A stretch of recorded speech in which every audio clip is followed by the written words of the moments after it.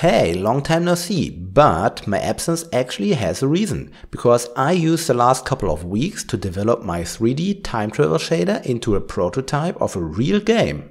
And by prototype I mean a very basic demo level for testing out game mechanics I plan to have in my game. But let's start at the beginning.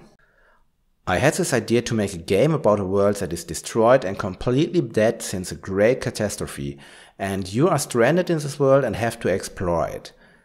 That's when you discover an old artifact from this world that is setting back everything in time to where it was before the catastrophe, but only in a very limited area. Yeah, I know, totally original and never seen anywhere before. So this artifact would bring old stuff back to life, fix things that were broken, and change the appearance of everything in the area. You can immediately imagine cool puzzle popping up in your head where you need to navigate this artifact through the level in a clever way to activate old machinery and other stuff. Inspirations for my games are quite obviously Zelda Skyward Sword, but also games like Journey, Rim or Omno. Especially Omno, to be honest, since this game was also developed from one single person and therefore gives a good possibility to define my expectation and what to achieve, and overall it was a great motivation for me to start with this game. So it should be a 3D action adventure / exploring game set in a dead world that once was alive. Also I need an idea for the main character. But I'm not that good at character creation yet, so it should be something simple. While I was collecting ideas, I just realized that this year is the 10th anniversary of the landing of the Mars rover Curiosity on our red neighbor. And that word immediately triggered me. What if I make a game about a Mars rover discovering leftovers of an ancient Mars civilization? This would actually resolve much of my problems.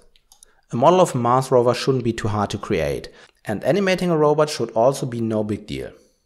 A wheel-driven rover is also quite limited in its movement, so that would give me an excuse in keeping out certain game mechanics like climbing. And it's actually believed that Mars could have been an actual habitable planet a very long time ago.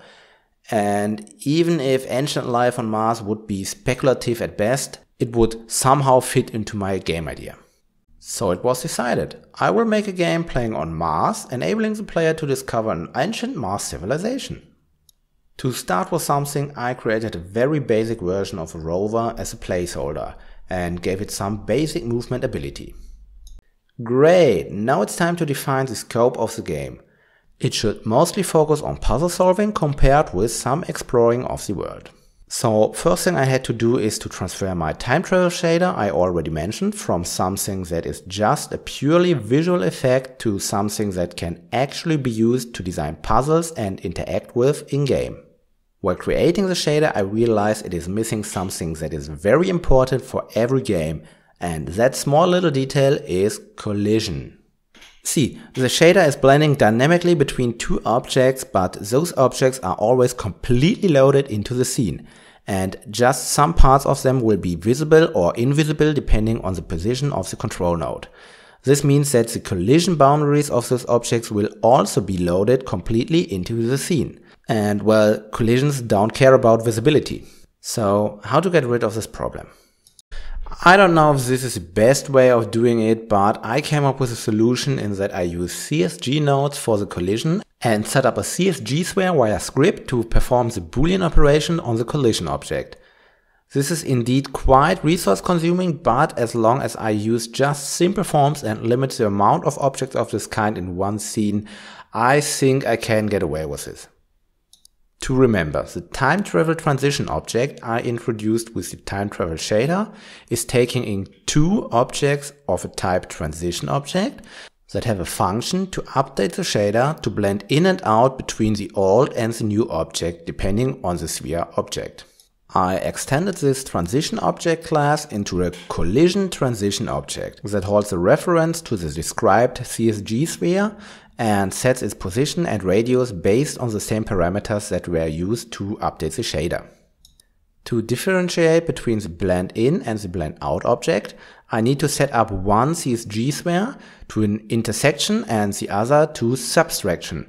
since one collision should only be where the time travel area is and the other collision shape should be everywhere except where the time travel area is. I hope that makes sense for you. And now we can set up objects with a collision that can be changed dynamically at runtime. You can even use it to interact with other physics objects. How cool is this? Like I said, CSG nodes are quite resource intensive, and the official documentation is actually saying not to change the CSG node composition at runtime.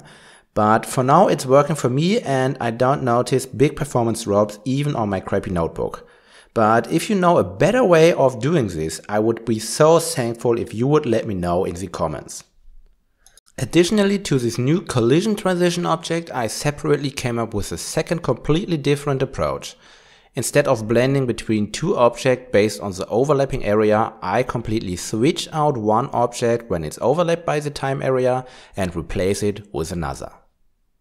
For this I also created a custom class called Time Travel Switch Object. This class holds two resource paths to separate objects, one old and one new.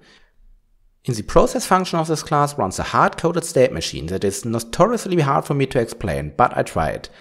Basically, it checks what object should be the current active object and loads this into the scene as a child, while unloading the other. The objects that can be switched between must be from the type switch object, which is also a custom class I created. Like the class for transition objects, this class just exists to handle input for the custom shader. This time this shader allows to set two values. One is setting the alpha value and the other is setting the color of the object to a blue emissive color. On this way I create a smooth transition between the two objects when they switched in and out. Otherwise they would just be replaced from one frame to another without any visual effect. The good thing about completely adding and removing the object from the scene is that all its processing stops and collision boundaries also disappear. So the invisible object will not interfere with the game in any way. Downside of this is obviously that you cannot switch out and in half of the object. It's always a full switch. This may look weird when the object is very big and parts of it reach out of the time area. On the other hand, since the object gets loaded out and in again, it's now possible to have special behavior in these situations. For example, an animation for the transition phase, like things reassemble or fall apart when switching between the old and the new version. I think this will be quite useful in the future. The first thing I created using this new switch object was hovering platform that is broken when outside the time area and falls to the ground. But as long as it's in the time area, it gets reactive and follows a path. Or should I say is forced to follow a path?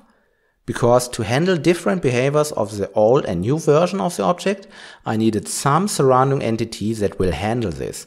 So I created a new object of type path, the 3D path points and the time travel switch object. I made the time travel switch object emitting a signal when it switched between the objects and I subscribed to the signals in the surrounding path object. Now, whenever the time travel switch object is switching between its version, the path node is informed and will either apply gravity to the object or move it along the path, depending if the old or the new version is currently active. Just a side note, in order to make the player stick to the platform while it moves, the platform needed to be of type kinematic body. Otherwise, the platform will just move without the player. Keep that in mind if you try to recreate something like this. And that's it for now. I have two basic game mechanics I can combine to create puzzles. The collision transition object allows to implement interesting physics puzzles where you need to get the time area to overlap just right with the object. The switch object, on the other hand, can be used in all kind of sequential puzzles where the right order or timing is important. Now, the next thing I need to do is to get creative and set up some clever puzzles for my game. I mean, how hard can this be?